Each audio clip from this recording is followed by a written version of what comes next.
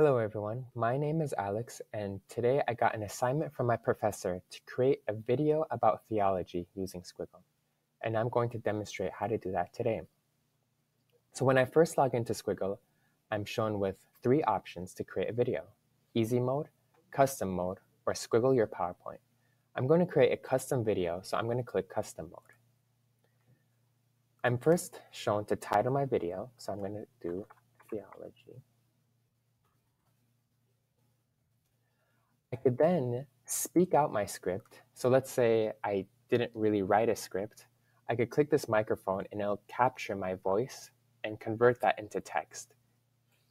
But I did create a text already using Microsoft Word, so I'll paste that here. Once I have my title and my script, I'll then click Next. Here I have a few options for audio. I can upload my own audio MP3 file. I could record my own voice right within Squigl, or I could use machine voice. I'm going to demonstrate using machine voice. Here you have many options for the machine voice. I'm going to use the first one. I'll hit select, and what it's doing is reading my script for me and creating a voiceover file for that specific script. I'll then click on Next.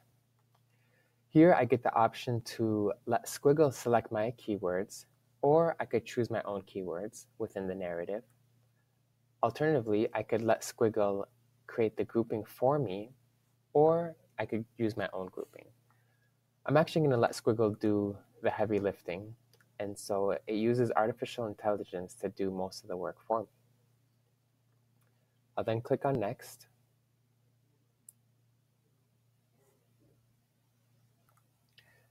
So now I'm taken to my edit screen, and you notice that there are a few underlined words within my script and some animated images associated with those specific keywords.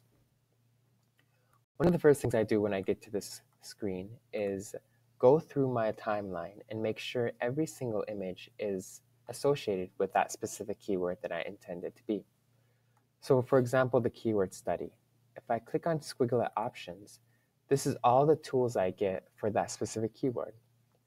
I could replace it, make a group, remove it, modify, add a transition effect, put some overlay images, text, change the color, and also add a background image. I'm going to click replace, and it searches our whole database of animated images for that specific keyword. I could search for a specific keyword that I have in mind. I also search the Bing image database for this specific keyword study, and I could insert a JPEG image within my timeline. So I'll go back to my glyph database and click on this specific keyword. Hit confirm, and you see it's been replaced. Let's say I wanted to change that into red. Again, I go to my options here, click on color, click on red, hit confirm. You see it's been changed to red. And so I go through, looks perfect to me. And so then I'll hit finalize. Here you're taken back to the dashboard and your video starts rendering. So it looks like our video has been finished. So once I click on it, I get all these different ways to share my project. So my professor actually wanted me to share my project with him via the URL. And so I switched this to video as live.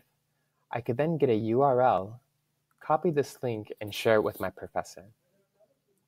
Usually what my professor does is he adds comments to my videos. And so he says, change this image, or, this specific sentence might need some edits. And so he does that via the add comment. And it's nice because he gets to add a timestamp to that specific area of the video.